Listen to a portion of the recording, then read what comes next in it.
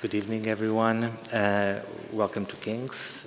Welcome to the third edition of the Lusophone poetry reading here at the chapel. We're happy to be here for the third time organizing this poetry reading.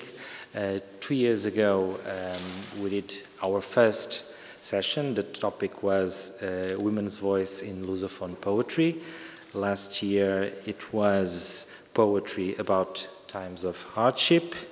And this year, the session is about human rights.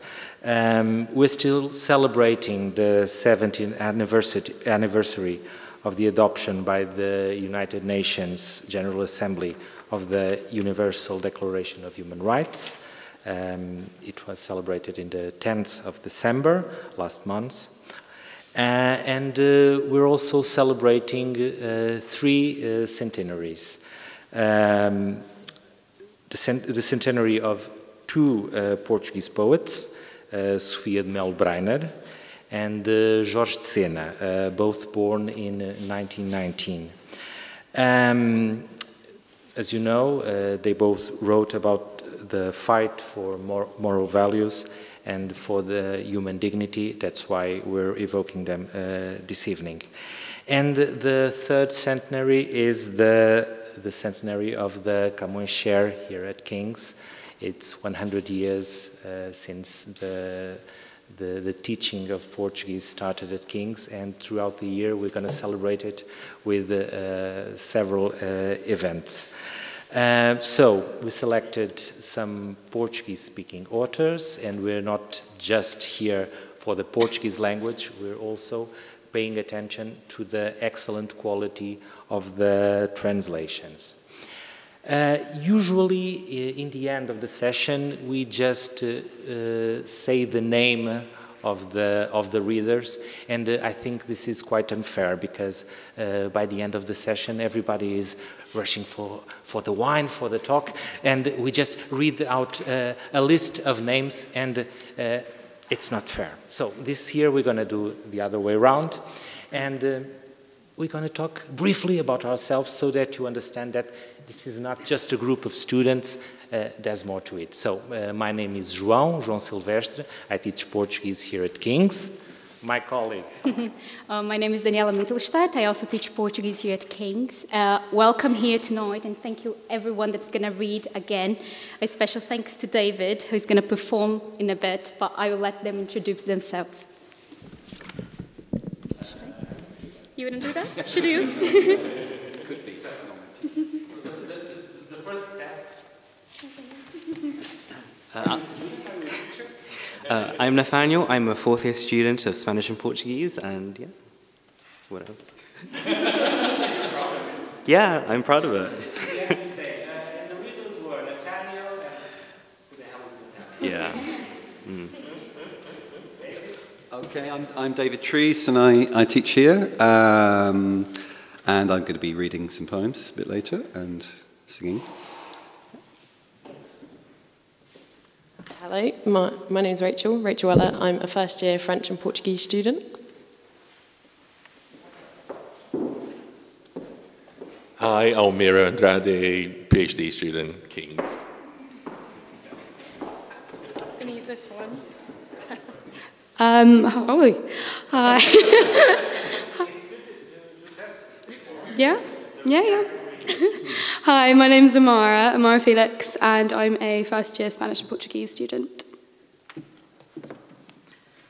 Hello, my name is Antonia, and I teach at King's. I teach Spanish. A star Spanish teacher, if you meant to say. My name is Catherine Boyle. I'm Professor of Latin American Cultural Studies here at King's, and I lead a project called the Language Accent World Making.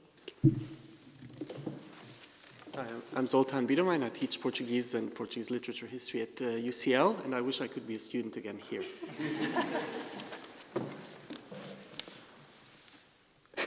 Hi, I'm Hugo, and I'm a researcher at King's, and I'm a historian. Hello, my name is Gala, and I'm a fourth-year student at King's here. I study Portuguese and German.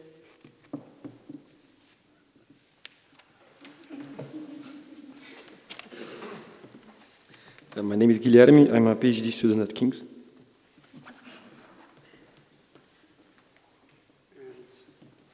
think I'm the last one, I guess.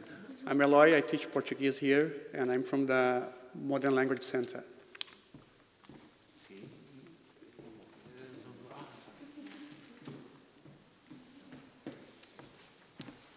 Hello, my name is Letty. I'm studying music, second year student, and I learned a bit of Portuguese.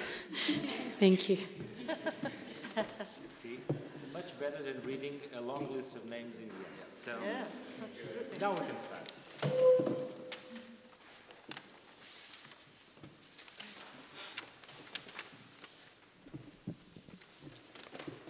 Tiago de Mello. Os Estatutos do Homem. Artigo 1. Fica decretado que agora vale a verdade, agora vale a vida, e de mãos dadas marcharemos todos pela vida verdadeira.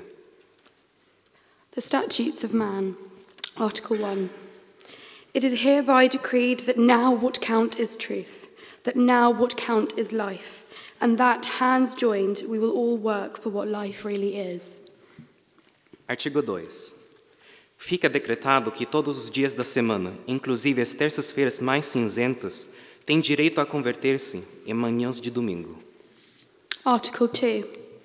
It is hereby decreed that every weekday, even the greyest Tuesday, has the right to become Sunday morning.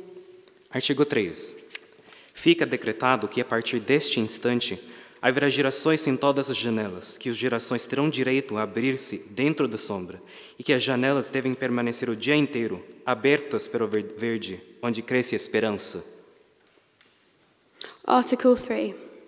It is hereby decreed that from now on there will be sunflowers on every windowsill, that sunflowers have the right to blossom in the shade, and that windows will be open all day long to the green in which hope grows. Artigo 4. Fica decretado que o homem não precisará nunca mais duvidar do homem, que o homem confiará no homem, como a palmeira confia no vento, como o vento confia no ar, como o ar confia no campo azul do céu. Parágrafo único. O homem confiará no homem, como o menino confia em outro menino. Article 4. It is hereby decreed that man will never more doubt man, that man will trust man, like the palm trusts the wind, like the wind trusts the air, like the air trusts the blue field of the sky. Paragraph 1. Man will trust man as one child trusts another. Artigo 5. Fica decretado que os homens estão livres do jugo da mentira. Nunca mais será preciso usar a couraça do silêncio, nem a armadura de palavras. O homem se sentará à mesa com seu olhar limpo, porque a verdade passará a ser servida antes da sobremesa. Article 5. It is hereby decreed that men are free of the yoke of lies. No one will ever have to wear the armor plate of silence, the weapon of words. Man will sit at the table with a pristine eye, for he will be served truth before dessert. Artigo 6. Fica estabelecida durante 10 séculos a prática sonhada pelo profeta Isaías. E o lobo e o cordeiro pastarão juntos, e a comida de ambos terá o mesmo gosto de aurora. Article 6. The practice dreamed of by Isaiah the prophet is, for 10 centuries, hereby decreed. The wolf will pasture together with the lamb, and their food will taste as the spring of life. Artigo 7. Por decreto irrevogável fica estabelecido o reinado permanente da justiça e da claridade, e a alegria será uma bandeira generosa, para sempre desfraldada na alma do povo. Article 7. The permanent reign of justice and clarity is, by irrevocable decree, hereby established, and happiness will be a generous flag, forever waving in the people's soul. Artigo 8. Fica decretado que a maior dor sempre foi e será sempre não poder dar-se amor a quem se ama, e saber que é a água que dá à planta o milagre da flor. Article 8. It is hereby decreed that the worst pain always was and always will be the inability to give love to a loved one, and knowing it is water gives the plants the miracle of flowers. Artigo 9. Fica permitido que o pão de cada dia tenha no homem o sinal de seu suor, mas que, sobretudo, tenha sempre o quente sabor da ternura. Article 9. Our daily bread is hereby allowed to bear the trademark of man's sweat. But above all, it must always have the warm taste of tenderness. Artigo 10. Fica permitido a qualquer pessoa, qualquer hora da vida, uso do traje branco. Article 10. Every person is hereby allowed, at any time in his life, to wear his Sunday best. Artigo 11. Fica decretado por definição que o homem é um animal que ama, e que por isso é belo, muito mais belo que a estrela da manhã. Article 11. It is hereby decreed that man, by definition, is an animal that loves, and so is beautiful, more beautiful than any morning star. Artigo 12. Decreta-se que nada será obrigado nem proibido, tudo será permitido, inclusive brincar com os rinocerontes e caminhar pelas tardes com uma imensa begônia na lapela. Parágrafo único. Só uma coisa fica proibida: amar sem amor. Article 12. Be it decreed that nothing will be ordered or forbidden. All things will be permitted, including playing with a rhinoceros and walking in the afternoon with an immersed begonia in the lapel. Paragraph 1. Only one thing will be forbidden: to love and feel no love. Artigo 13. Fica decretado que o dinheiro não poderá nunca mais comprar o sol das manhãs vindouras. Expulso do grande baú do medo, o dinheiro se transformará em uma espada fraternal para defender o direito de cantar e a festa do dia que chegou. Article 13. It is hereby decreed that money will no longer be able to buy the sun of dawns to come. Cast out of fear's coffers, money will become a fraternal sword with which to defend the right to sing and celebrate the day that's come. Artigo final. Fica proibido o uso da palavra liberdade, a qual será suprimida dos dicionários, e do pântano enganoso das bocas. A partir deste instante, a liberdade será algo vivo e transparente como um fogo ou um rio, e a sua morada será sempre o coração do homem. Final article. The use of the word freedom is hereby prohibited and will be struck from every dictionary and from the deceptive mires of the mouth. Henceforth, freedom will be something living and transparent, like a fire or a river, like a grain of wheat, and its home will always be within the heart of man.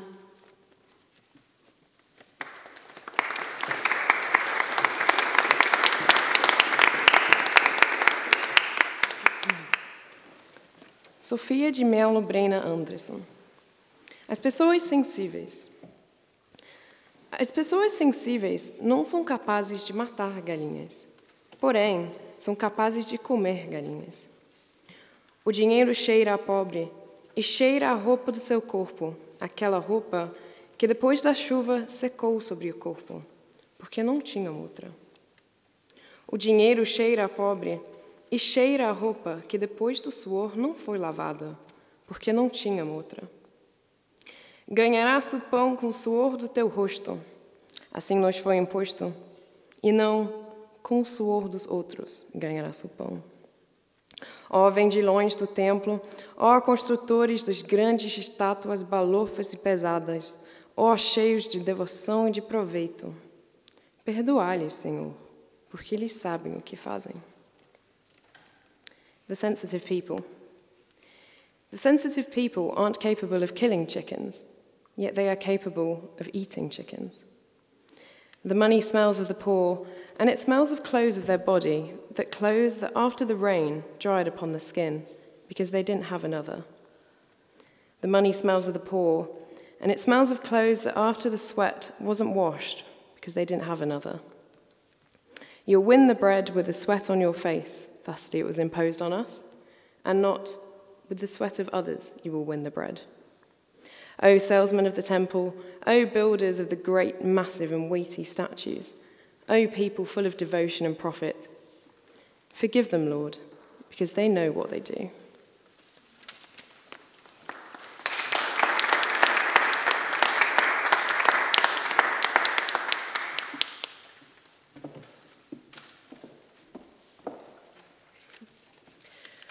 Outro poema de Sofia de Mello Brena Anderson, Esta gente. Esta gente cujo rosto, às vezes luminoso, e outras vezes tosco.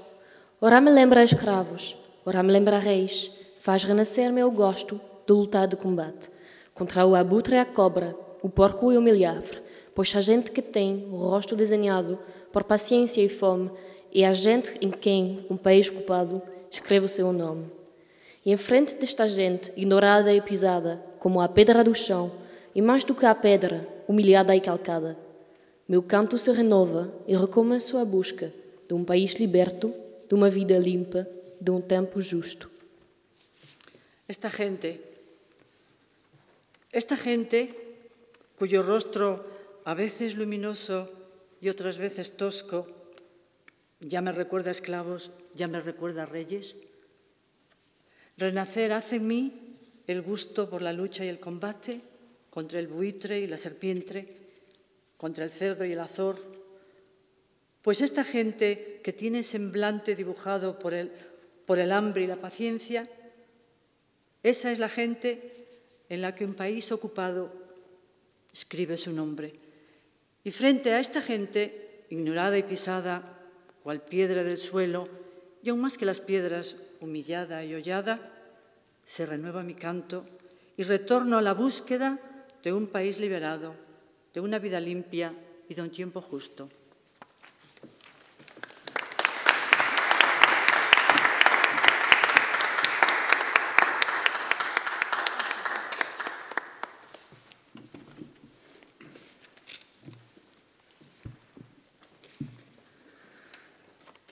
Cântico Negro de José Régio.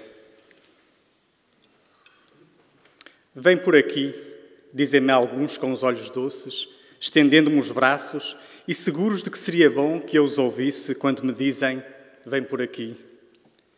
E eu olho-os com olhos laços, há nos olhos meus ironias e cansaços, e cruzo os braços e nunca vou por ali. A minha glória é esta, criar desumanidade, não acompanhar ninguém, que eu vivo com o mesmo sem vontade com que rasguei o ventre à minha mãe. Não vou por aí, só vou por onde me levam os meus próprios passos. Se ao que busco saber, nenhum de vós responde, porque me repetis, vem por aqui. Prefiro escorregar nos becos lamacentos, redemoinhar aos ventos como farrapos, arrastar os pés sangrentos, aí por aí. Se vim ao mundo, foi só para desflorar florestas virgens e desenhar meus próprios pés na areia inexplorada. O mais que faço não vale nada. Como, pois, tereis vós, que me dareis impulsos, ferramentas e coragem para eu derrubar os meus obstáculos. Corre nas vossas veias sangue velho dos avós e vós amais o que é fácil. Eu amo o longe e a miragem, amo os abismos, as torrentes, os desertos. Ide!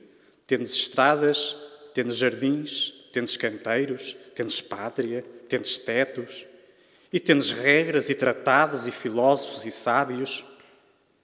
E eu tenho a minha loucura, levanto-a como um facho a arder na noite escura e sinto espuma e sangue e cântico nos lábios.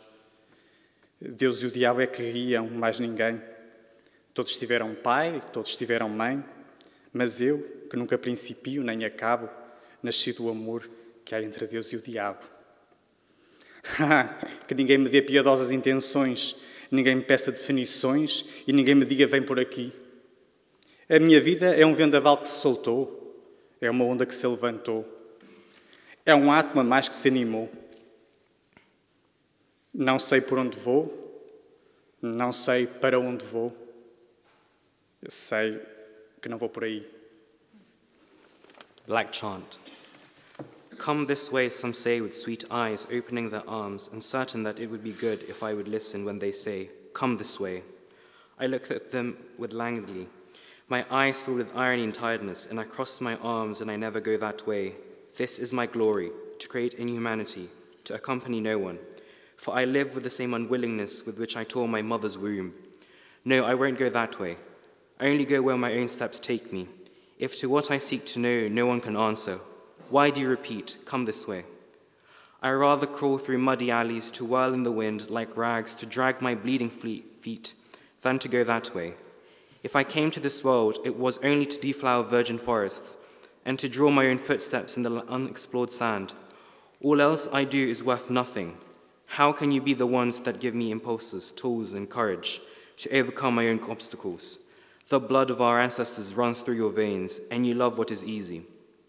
I love the fire and the mirage. I love the abysses, the torrents, the deserts. Go. You have roads. You have gardens. You have flower beds. You have a nation. You have roofs. And you have rules and treaties and philosophers and wise men. I have my madness. I hold it high like a torch burning in the dark night, and I feel foam and blood and chants on my lips. God and the devil guide me, no one else. Everyone's had a father, everyone's had a mother, but I, who never begin or end, was born of the love between God and the devil. Don't give me sympathetic intentions. Don't ask me for definitions. Don't tell me, come this way. My life is a whirlwind that broke loose. It's a wave that rose. It's one more atom that ignited. I don't know which way I'll go. I don't know where I'm going to. I know I'm not going that way.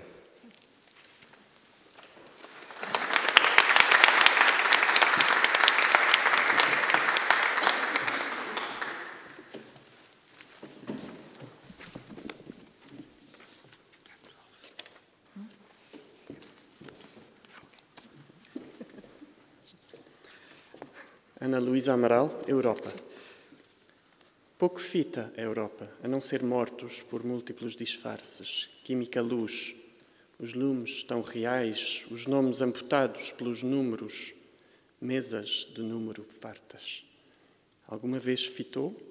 De que roubos e fúrias lhe foram as paisagens, e ao assomar de fronte à arte sua, sinfonias abertas como nuvens, as cores mais deslumbrantes, rochas pintadas em soberbas linhas, os comoventes traços e palavras. Mesmo de fronte a si, distante e bela, que ventos lhe assomaram os cabelos. Mesmo nesse arrepio novo de um século, que prenúncios viu ela? Guerras a destruir-lhe solo e gentes, o brilho azul da lua nas trincheiras, a mais pura impiedade reluzindo. Não tem olhos agora de fitar, se alguma vez os teve. Perdeu-os noutras guerras. Resta-lhe debater-se como golfinho em dor preso nas redes. Não tem olhos, nem mãos, nem fita nada, a Europa. Nem cotovelos tem que possam suportar justiças e bondade. E mesmo aqui, se para aqui olhasse, nada veria, a não ser outros gritos, sem voz, sem sul, sem esfinge que deslumbre. Europe by Ana Luísa Amaral, translated by Margaret Jo Costa. Europe does not have much to gaze at, only people murdered by multiple disguises, chemical light, blazing fires, names amputated by numbers, tables crammed with numbers. Did she ever see anything? What thefts and furies formed her landscapes? And standing before her finest art, symphonies, open as clouds, dazzling colours, rocks painted with exquisite lines, with touching mark and words. Even standing before her, so distant, so beautiful, what wind stirred her hair? Even with the sudden breeze of the new century, what futures did she see? Wars destroying lands and people, the blue light of the moon on the trenches, the purest of impieties gleaming. She has no eyes to see with now, if she ever had. She lost them in other wars. All she can do is struggle, like a suffering dolphin trapped in the net. She has no eyes, no hands. Europe sees nothing. She does not even have elbows to hold up justice or goodness. And even here, were she to look over here, she would see nothing, only more screams, no voice, no south, no dazzling finks.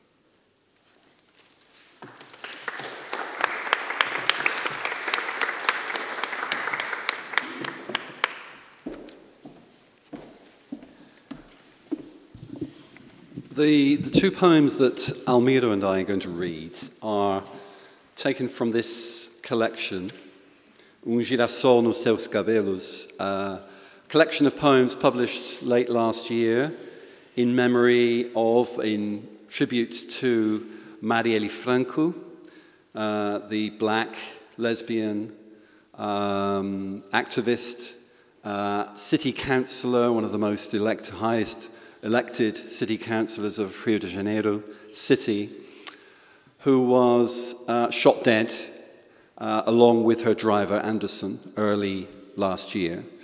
Her killers still not brought to justice, but the identities, I think, are close to being certain. But Marielle stood for, I think, everything we're, celebrating here this evening. The basic idea of human rights, the right to be free of discrimination on the basis of sexuality, gender, race. The two poems we're going to read, the first that we'll read now, is by Andrea Hezengi, and Almeida is going to read first. Marielle da Maré. Marielle da Maré, tão jovem, tão densa, tão cheia de fé. Marielle da Maré, tão forte, tão negra, tão genuinamente mulher. Marielle da Maré, da luta, da utopia. Não importa o que você disser, Marielle da Maré. Um tiro no escuro e no centro, partindo de onde quiser, Marielle da Maré. Intervieram na tua palavra, imobilizaram tua jornada. Marielle da Maré, não calarão teu legado, teu discurso libertário, Marielle da Maré. Saídos do chão para lutar, teus pés foram impedidos de andar, Marielle da Maré, do povo, da favela, da lida. Tua cor, teu gênero, tua origem, te levaram à vida e nos farão resistir. Por você, pela maré, pelas favelas, pela mulher, por todos silenciados e oprimidos. Teu nome ecoará seguindo. Marielle, Marielle, Marielle. Marielle of Maré, translated by David Treese.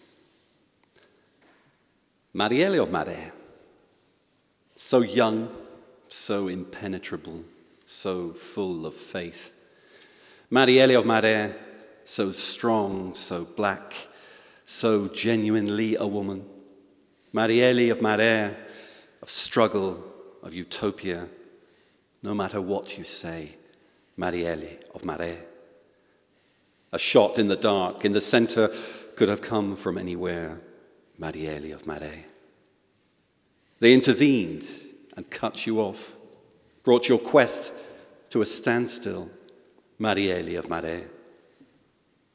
They won't silence your legacy, your libertarian words, Marielle of Maré. Rising from the ground in struggle, your feet were stopped from walking, Marielle of Maré, of the people, of the favela, of graft, your color, your gender, your origins. They took your life away, Marielle, and they'll make us resist.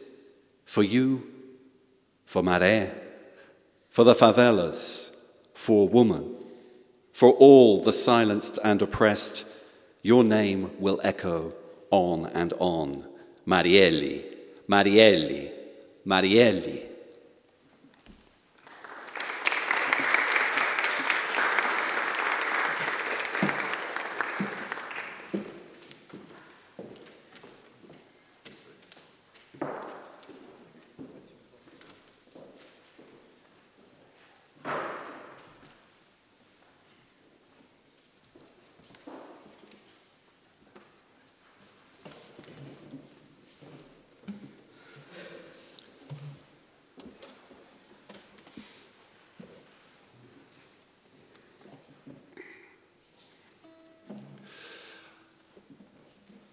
Okay, change of format here.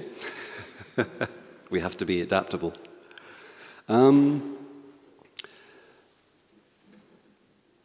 Angelica, the song I'm going to perform, was dedicated to Zuzu Angel, whose son, student activist Stuart Angel Jones, was murdered following his arrest and torture by Brazil's military authorities in 1971.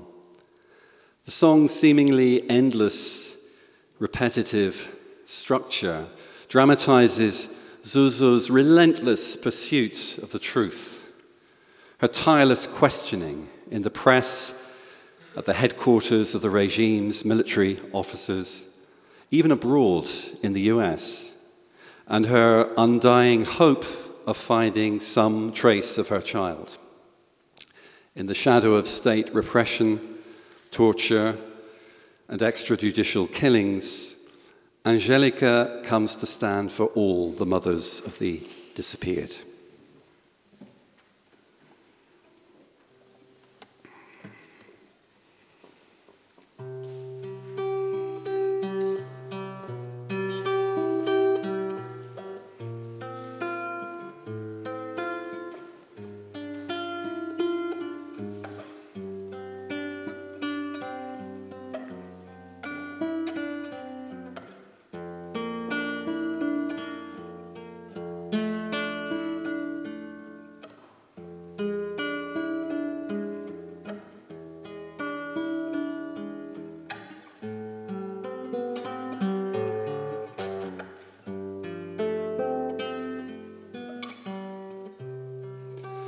Quem é essa mulher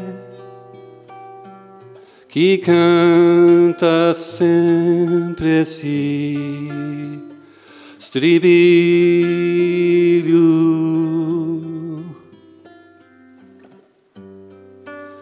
Só queria embalar meu filho.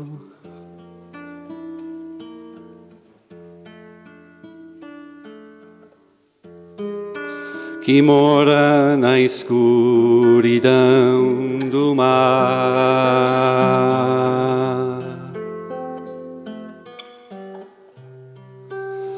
Quem é essa mulher que canta sempre esse lamento?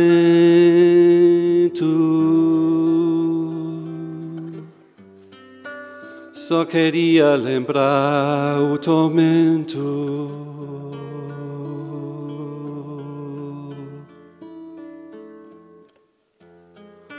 Que fez o meu filho suspirar.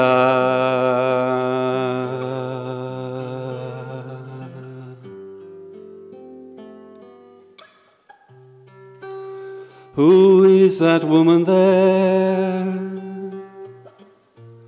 Who always sings with such sweet sorrow.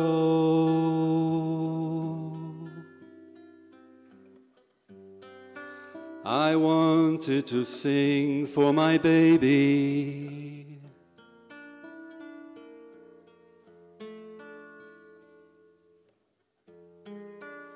who dwells in the silence of the sea.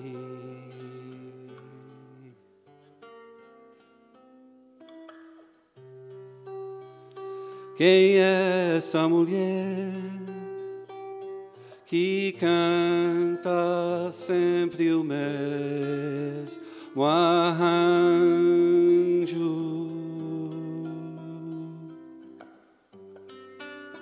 Só queria agasalhar meu anjo.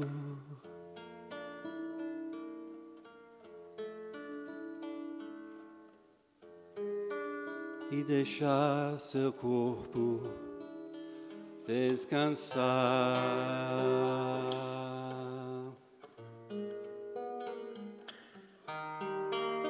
Quem é essa mulher que canta como dobra um sino?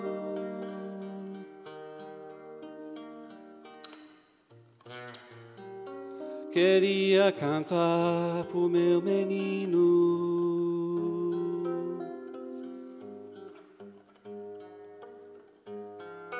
que ele já não pode mais cantar.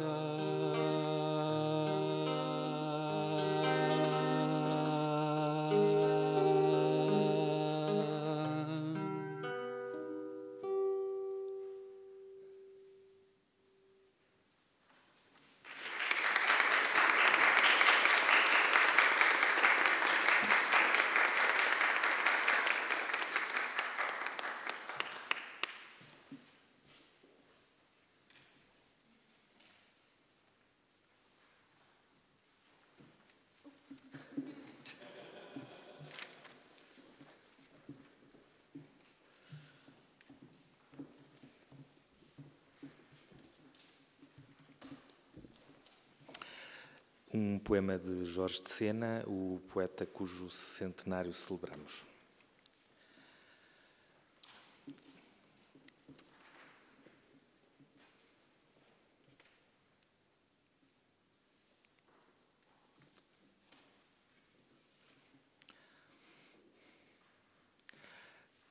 Carta a meus filhos sobre os fuzilamentos de Goia.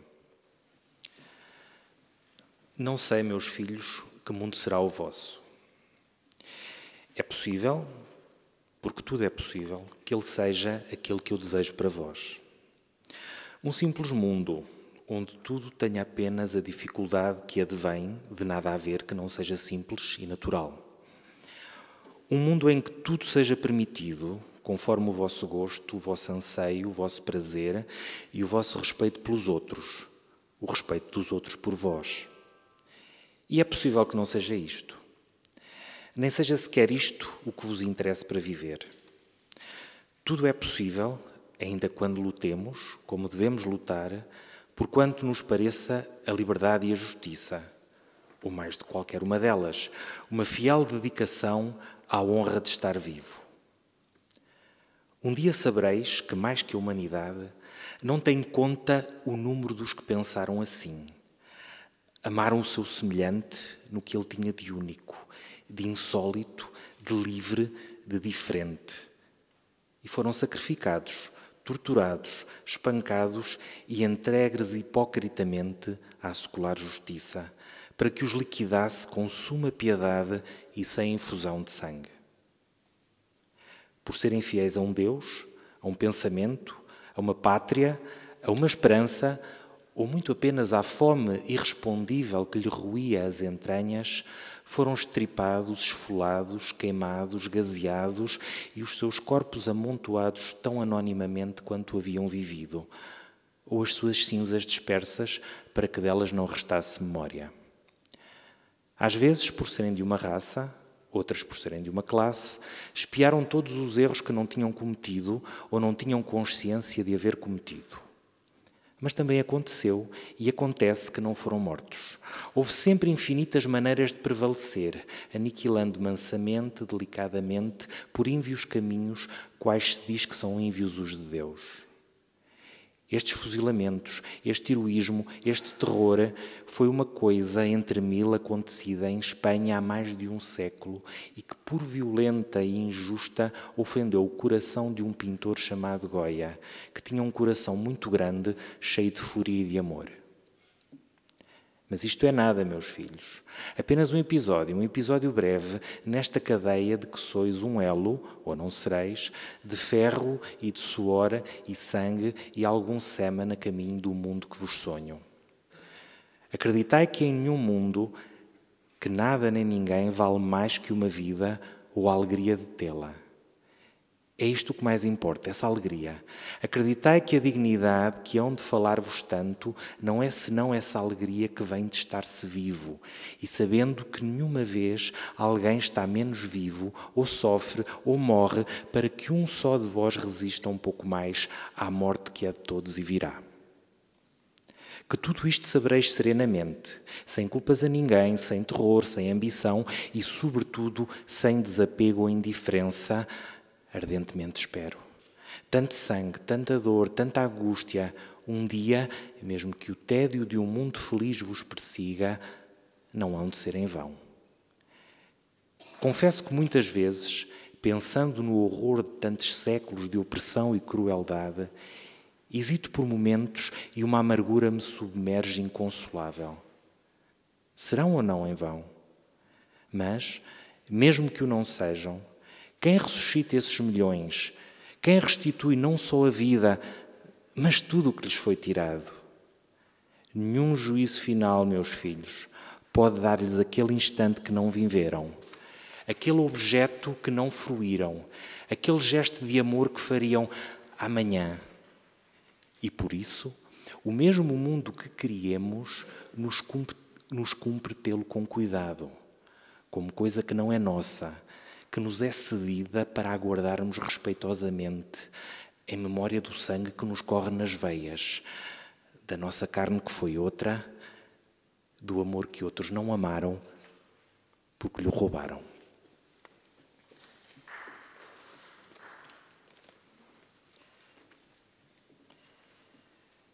Letter to my children on Goya's execution of the 3rd of May by Jorge de Sena, translated by Richard Zenith. I don't know, children, what world will be yours.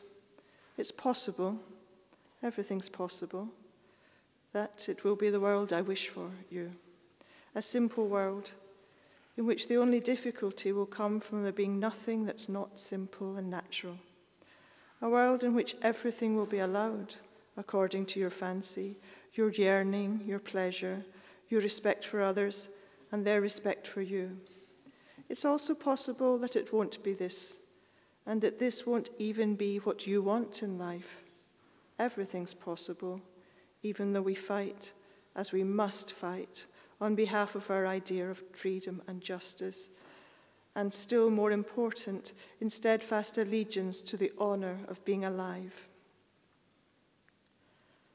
One day, you will realize what a vast multitude, as countless as humanity, felt this way, loving others for whatever they had that was unique, unusual, free, different, and they were sacrificed, tortured, beaten, and hypocritically handed over to secular justice to be liquidated with sovereign pity and without bloodshed.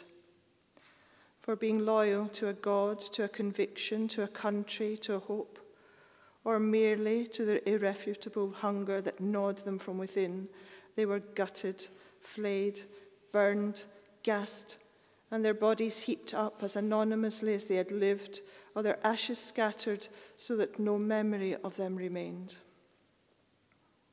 Sometimes, for belonging to a certain race or class, they atoned for all the wrongs they had not committed or had no awareness of having committed.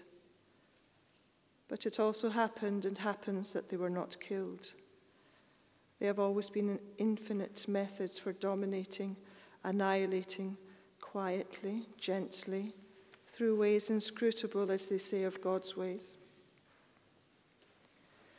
These executions, this heroism, this horror, was one episode among thousands that happened in Spain over a century ago, and whose violence and injustice shocked the heart of a painter named Goya, who had a very large heart, full of rage and love. But this is nothing, children, just one event, a brief event in this chain of which you are, or aren't, a link of iron and sweat and blood and a bit of semen on the way to the world I dream for you. Believe me that no world, that nothing and nobody is worth more than a life for the joy of having life. It is this joy that matters most. Believe me that the dignity you'll hear so much about is nothing but this joy that comes from being alive and knowing that no one has ever been less alive or suffered or died so that just one of you who could stave off a little longer the death that belongs to all of us and will come. That you will know all of this with peace of mind, with rancor toward no one, without fear, without ambition, and above all, without apathy or indifference, is my ardent hope. So much blood, so much pain, so much anguish must one day prove, even if the tedium of a happy world torments you, not to have been in vain. I confess that very often, thinking about the horror of so many centuries of oppression and cruelty, I have a moment of hesitation in which an overwhelming bitterness makes me despair. Are they or aren't they in vain? And even if they aren't, who will resurrect those millions? Who will restore not only their lives, but all that was taken from them? No final judgment, children, can give them that moment they did not live, that object they did not freely enjoy, that gesture of love they were going to make tomorrow. And so the same world we create, urges us to treat it with care, as something that isn't just ours, but has been entrusted to us, that we might respectfully watch over it in the memory that floods in our veins, and of the flesh we've inherited, and of the love that others did not love, because it was taken from them.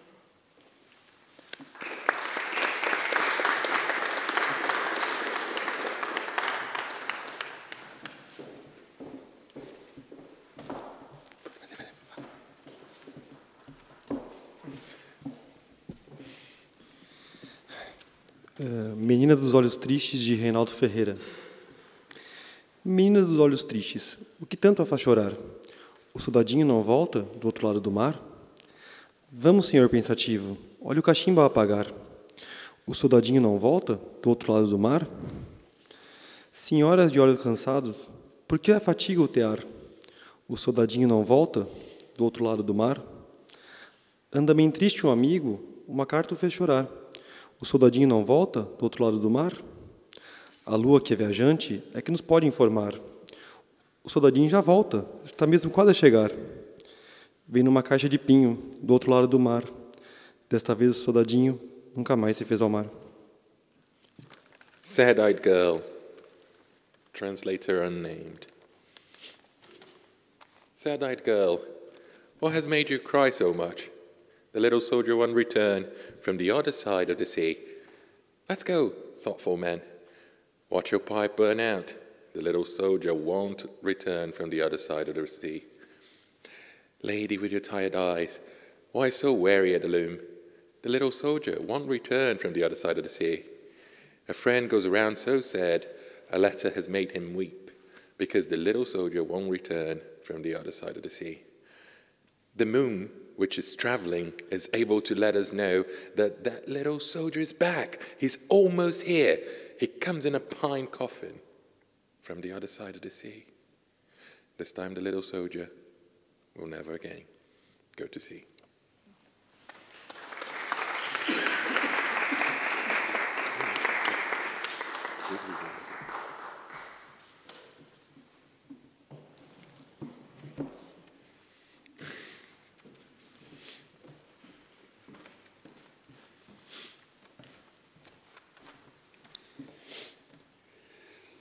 Poema do futuro cidadão.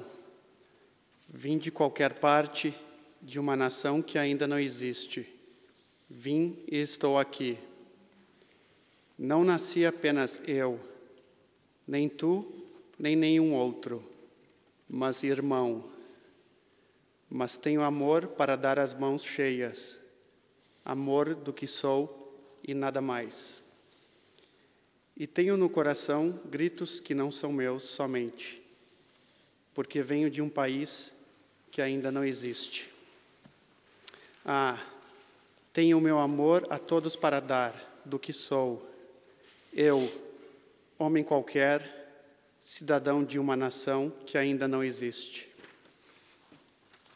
Poem of a Future Citizen, translated by Stephen Gray. I have come from all the parts of a nation yet to be. I have come, and here I am. I wasn't born as myself alone, neither were you nor anyone else, but as a brother. But I have to give to clench-handed, love being what I am and nothing else. And I have in my heart screams which are not only mine, but because I come from a country yet to be. Being what I am, I have love to give to all. I, every man, a citizen of a nation yet to be.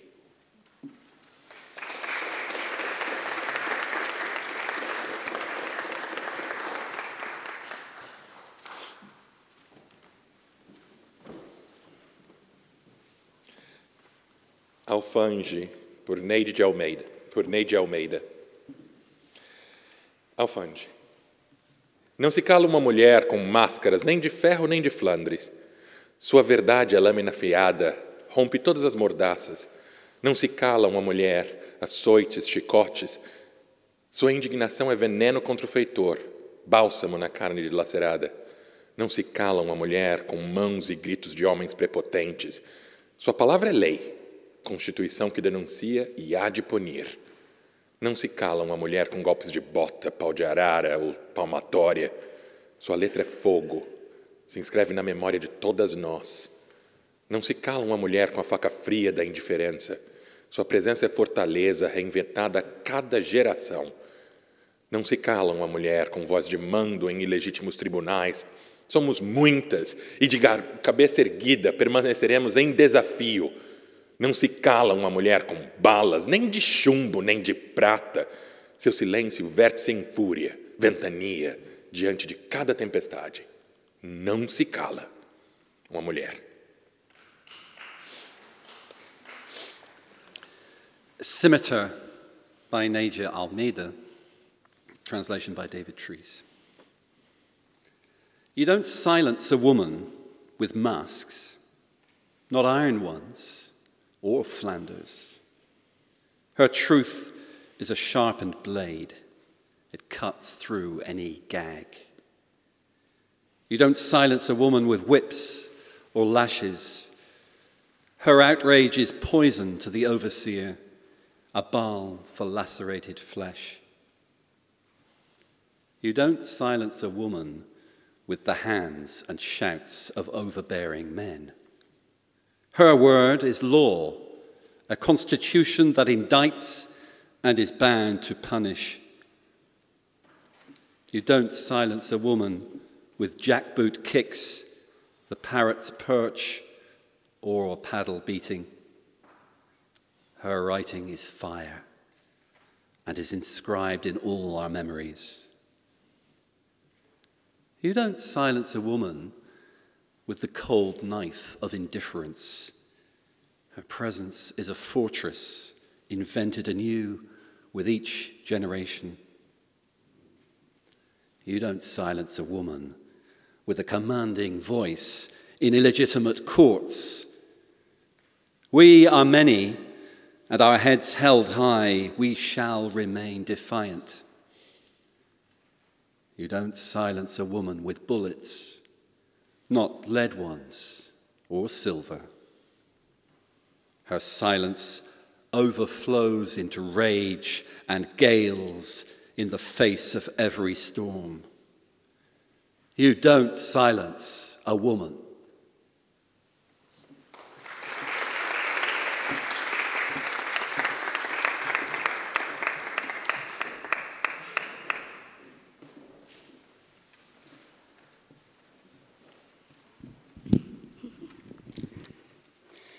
Ponto de honra, de Maria Teresa Horta.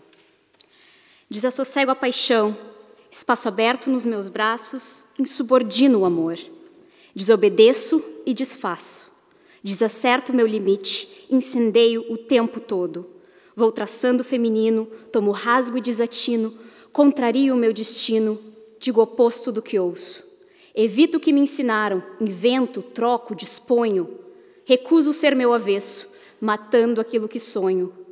Salto ao eixo da quimera, saio voando no gosto. Sou bruxa, sou feiticeira, sou poetia e desato. Escrevo e cuspo na fogueira. Point of Honour. Oh. Point of Honour, translation by Anna Hudson. I unsettle all passion, open space in my arms, insubordinate love, disobey and untie. I wrong-foot my boundaries. I light fires all the time. I set forth the feminine. I take, I tear, I cross lines. I contradict my fate, speak what I do not hear. I avoid what I was taught. I invent, I change, I dispose, I refuse my inside out, killing all that I may dream. I jump over the impossible. I fly wherever I please. I'm a witch, I'm a sorcerer, I'm an unraveling poet, I write and I spit on the flames.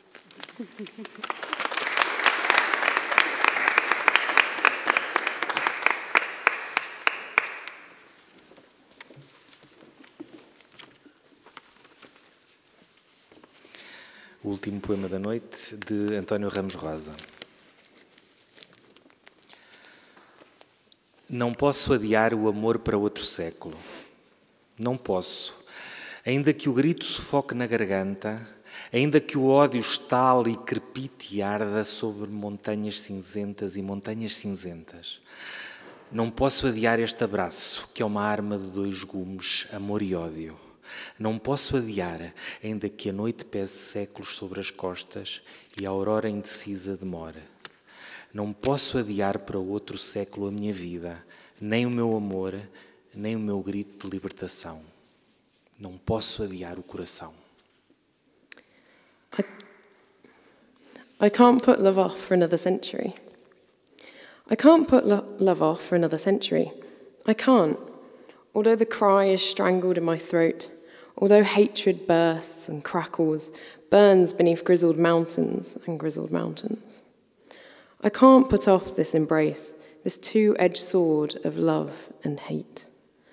I can't put off, although the night weighs centuries on my back and indecisive daybreak still delays. I can't put off my life for another century, nor my love, nor my cry of liberation. I can't keep putting off my heart.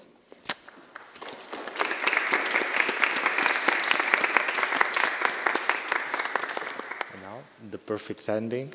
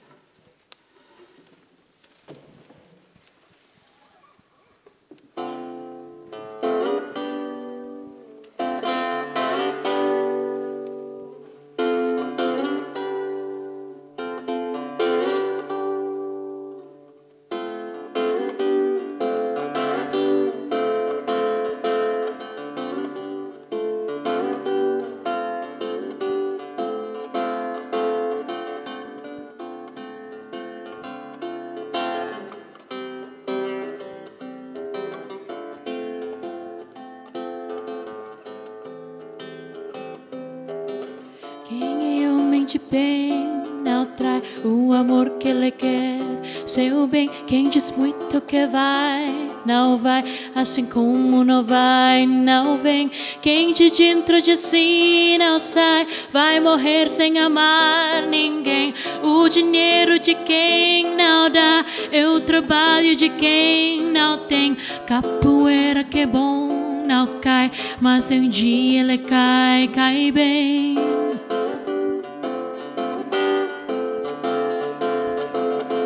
Capoeira me mandou dizer que já chegou, chegou para lutar. Birimbau me confirmou, vai ter briga de amor, tristeza camarada. Birimbau, birimbau, birimbau, birimbau, birimbau, birimbau, birimbau, birimbau. Pa pa para pa pa para pa. Pa pa para pa da da da. Chica con caraca de da para pe pe pe. Pa para pe pe pe. Pa pa para pa pa para pa pa pa. Para pa pa. Para pa pa pa. Capoeira que é bom não cai, mas se um dia ele cai, cai bem.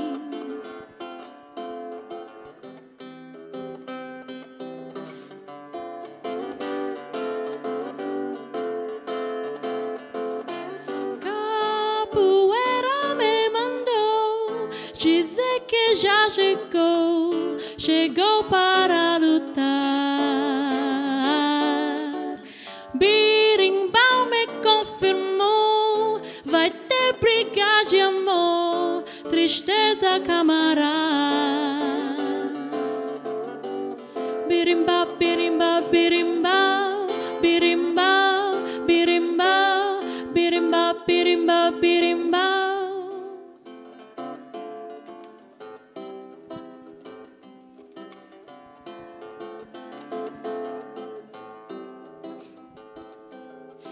Quem realmente bem não trai o amor que ele quer, seu bem. Quem diz muito que vai, não vai, assim como não vai, não vem. Que de dentro de si não sai, vai morrer sem amar ninguém. O dinheiro de quem não dá é o trabalho de quem não tem. Capoeira que bom não cai, mas um dia ele cai, cai bem.